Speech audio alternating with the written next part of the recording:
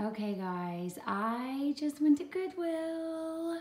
So I got 9 items and I spent $63.46.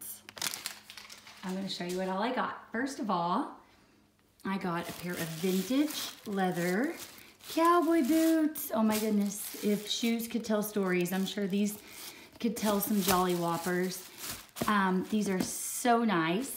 I got a pair of Coach sandals with a wedged heel. And the inside of these here are leather. And there you can see the Coach branding on the inside. And a pair of tennis shoes. These look brand new. I was wearing them around the store, but these are Asics. So I was so excited that all 3 of these were my size because I have big feet.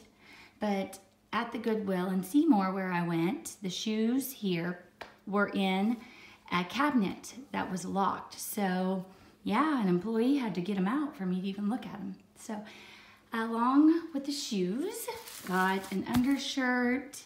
I got a palm tree shirt that is decorated with Christmas lights.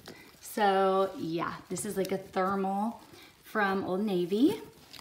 And okay, so this blouse is super old. It's vintage.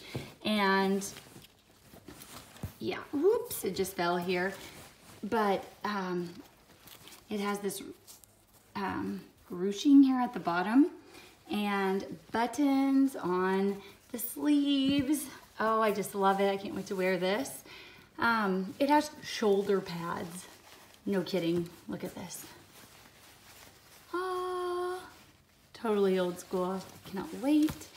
And then this velvety type shirt for $1.99. At first I thought I would just sleep in it, but I don't know, I like it so much. I might see what it looks like tucked into a pair of black jeans. But this is pretty purple plum color. So I like that.